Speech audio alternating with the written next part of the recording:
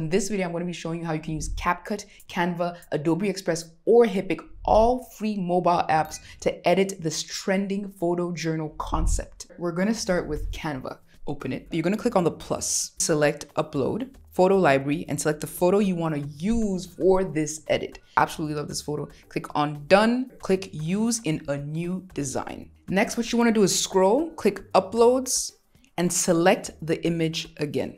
You're going to notice that it's a smaller version of your photo. That's perfectly fine. Click on the image and resize it so that the two photos perfectly overlap one another. Now with the second image that you uploaded, it's selected. I want you to scroll and select BG remove. That sounds for background removal. Canva is going to do its thing. And now your background is removed. To make sure that it's happened, what you're going to do is simply click on your image and move it. As you can see, there's two hands and a camera. But in the first picture, there's no background because we removed the background. Now just go ahead and put it back in place. Perfectly overlap. You can't tell that there's two pictures. Click text. For me, I'm going to be writing camera. So I'm going to simply say add text box. I'm going to write camera. Perfect. Now you want to choose the side of your text, the font that you're going to use. These are all things that you can do based on your preference. For me, I like the font Poppins for the big heading and then Roboto for the smaller text in my photo journal. You can choose whatever you want. I just use those two because they're my brand fonts for my production company, so I just keep it consistent, but also they look really good together. So I'm going to go ahead and click on fonts, scroll down Poppins bold. Perfect. You want to move your text, click on font size and make it big as you want. Now, one of the things that I've noticed with my text is that it's all in cap locks. I don't like that. Next, what I want to do is I want to change the spacing of my letters. So I'm going to click on spacing and reduce the spacing. Next, I want to change the color of my text. Click white and change all. Now my text is white and I have it at the size that I want. I'm going to increase the size of the word camera and I'm just going to move it down to where I'd like it to appear. Now you've probably noticed that the text is above my photo, right? I want it to be behind the lens. That is the whole concept of the photo journal edits. It's really cool because you see a great photo and the text is behind some elements in the photo. How do we do that? Click on the text, scroll, and click on layers. We have the text, we have the photo without the background, and then we have the photo with the background. We want the text to be in between both photos. So all you're gonna do is drag it and put it in between. And that's it. Once you have your big text, you probably wanna add smaller text. So I'm gonna click on text again, add a text box, and I'm gonna write of the day. Again, I want it all in lowercase. I'm gonna go over to fonts. I'm gonna choose Roboto as the font.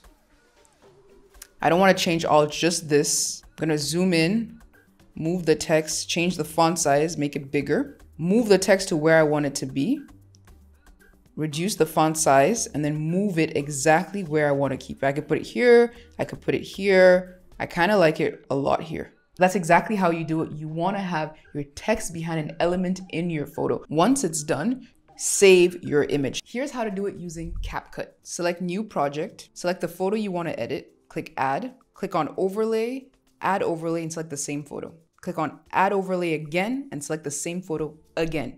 So what you want to have is the photo 3 different times. Make sure to resize it so all 3 photos are the same size so they're perfectly stacked one under the other. Now you're going to click the first overlay that you added, scroll over and select remove background, auto remove. Background is removed, click on the check. Select the second overlay that you put in and select remove background, auto remove. Now we're going to add the text. Click on text, add text, and the text that we want to use is camera. I'm going to choose the font. I'm going to click on style, scroll over to spacing, change the character spacing, increase the scale and adjust the character spacing accordingly. Then place the text where I want it to be. What we have to do is change the layers, meaning that we want to put the text behind the camera. So how do we do that? Scroll over to layers and move the text between the 2 overlays. Click on the check. Now we want to add the other text, right? Camera of the day. Perfect. Styles. We're going to make it smaller, the size of the font. We're going to change the font. Let's choose Montserrat. I like that font. Perfect. Style, we're going to make it smaller right there.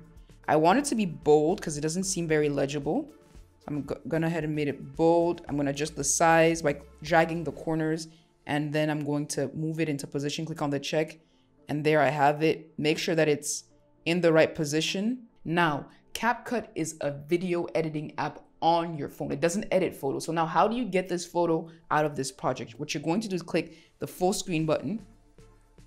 Then you're going to screenshot. I don't know how your device works on an iPhone. It's a volume up and the power button. I've screenshotted it. Select that image, crop it. Click done, save to photos, and that's how you do it using CapCut. Here's how to create the photo journal edit using Adobe Express. So click the plus, upload media, photo library, click on the photo that you want to edit. Done. It's going to open up that photo in Adobe Express. You want to deselect the photo so you have the option to upload another image. Click on the plus, upload from device, photo library, and select the image again. Click on add. Perfect. Now you have the two photos. You can see everything that's on your project in the top right-hand corner of your screen. So what we're going to do is select the first image, then click on remove background. It's going to remove the background of your image and only leave your hand with the camera. Rather, my hand with the camera. Great. Now we're going to deselect everything and we're going to add text. Now, once again, I want to write camera. Perfect. I wrote camera and I'm going to click here to select the font that I want. I'm going to scroll down to Poppins Black. Then I'm going to change the color to white. Select spacing to change the spacing of the letters. I'm going to select size to change the size of the text. Drag the bottom right-hand corner to adjust it. Move the text into the position that I want it to be in. And now here's where I'm going to be moving the word camera under the camera. To do that, look at the top right-hand corner of your screen. You're going to see the different layers. You have the word camera, you have the photo without the background, and you have the photo with the background. Select camera, drag it, and drop it in between the two photos. Now, what if in the top right-hand corner, you did not see those layers? Here's how you're going to access it. Simply scroll, click on layers, and it'll appear in your top right-hand corner. Of course, you can go ahead and add the secondary text. So camera of the day. Perfect. Choose font. We're going to scroll down. We want Roboto. Perfect. We change the color of the font to white. Make it smaller. Perfect. And we're just going to move it into position right there. We love our edit. We're ready to save it and post it. Click on the save button. Choose the format. I prefer JPEG. You can use PNG. It's really up to you. Click download. And Adobe Express is going to download that image onto your phone. Here's how to create the photo journal edit using Hypic.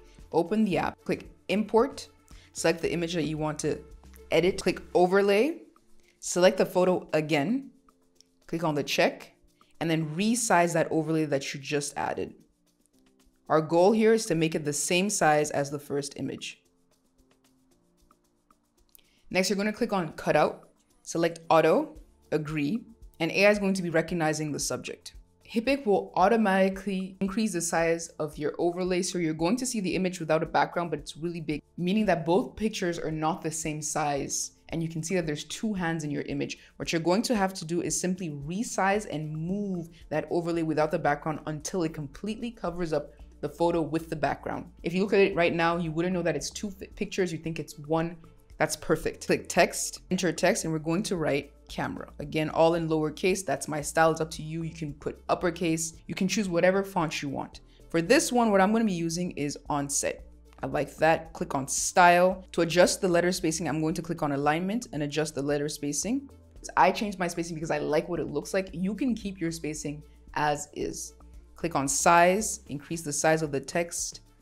Click on the check, move it down to where I'd want it to be in the final image. Then I'm going to go ahead and scroll over to order, move down. And what Hypic is going to do is going to move the text one layer down, meaning that it's now under the image without the background. Now click on text, enter the details of this photo journal of the day.